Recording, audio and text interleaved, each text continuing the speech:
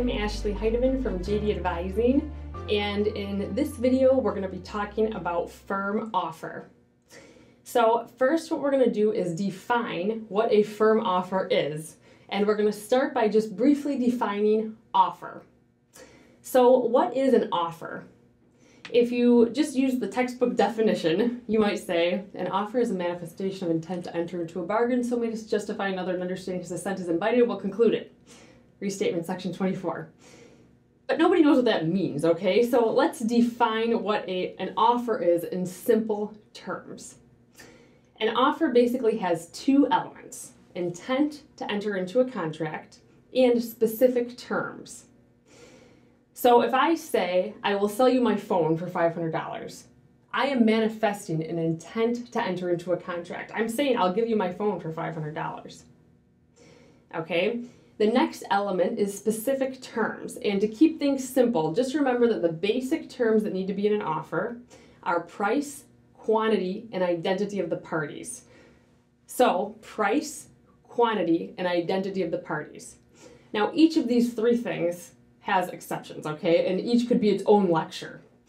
But for our sake, we're just going to keep it simple. Price, quantity, and identity of the parties. So when I say I'll sell you my phone for $500, we have a price, $500. We have a quantity, one phone. And the parties are identified because I said I will sell you my phone for $500. So we have an offer, all right? Why? Because there's a manifestation of intent to enter into a contract, and there are these specific terms: price, quantity, and identity of the parties. The general rule is an offer can be revoked anytime before it's accepted. So anytime before you say, deal, I'll buy your phone, I can revoke my offer. Revoke is just a fancy word to mean take it back, all right? I put my offer on the table, I can take it away anytime before you accept it. All right, so if I just wanted to, I could go around for fun and create and then revoke offers all day.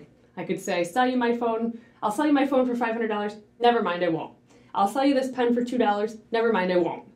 As long as I revoke it before you say, I accept or deal, I'll buy that phone for $500. As long as I revoke it before I hear those words, that's legally what I'm able to do. I can just create offers and revoke them all day. Create an offer, take it away. Put it on the table, take it away. Anytime before it's accepted. Okay, that's the general rule. But there are 4 exceptions to this general rule, and conveniently, the mnemonic we use is 4. So the 4 exceptions are firm offer, an option contract, beginning performance on a unilateral contract, and reasonably foreseeable, justifiable, substantial reliance on an offer. Okay, so firm offer, option contract, beginning performance on a unilateral contract, and reasonably foreseeable, substantial reliance on an offer. The one that we're going to focus on right now is a firm offer. Now, a firm offer is just what it sounds like. It's an offer that is firm. That means it cannot be created and then taken away at the offeror's discretion. Instead, the offeror has to hold open that offer for some period of time. Now, what's the rule for a firm offer? How do you create a firm offer? I want to read the rule and then we're going to talk about what it means. So, an offer may not be revoked if, and the mnemonic we use is mass, the offer is made by a merchant or someone who deals in goods of that kind. It gives assurances that it will be held open. It's a contract for the sale of goods under the UCC. There is a signed writing, and it's held open for a stated time, or a reasonable time will be implied, but either way it cannot be held open over 3 months. So even if the firm offer says 5 months, the court will say, nope, 3 months is the cap, okay? It cannot be held open for longer than 3 months. So what does this mean and why does this exist? I find it helpful to memorize the nuances of this rule if you understand why it exists. Basically, it holds merchants to a little bit of a higher standard. Like, let's say I sell perfume. and I have a new expensive fancy perfume that I'm selling, and you really want to buy a bottle of the perfume. And you say, Ashley, I love the perfume. I really want to buy a bottle. I'm just not sure I can afford it right now. Can you keep open the offer for the perfume for 3 days? And I say, sure. And I take a bottle of perfume and I set it aside and I put in a signed writing that I will keep this offer open for 3 days. I'm a merchant, okay? I deal in goods of these kinds. I should know that my writing means something.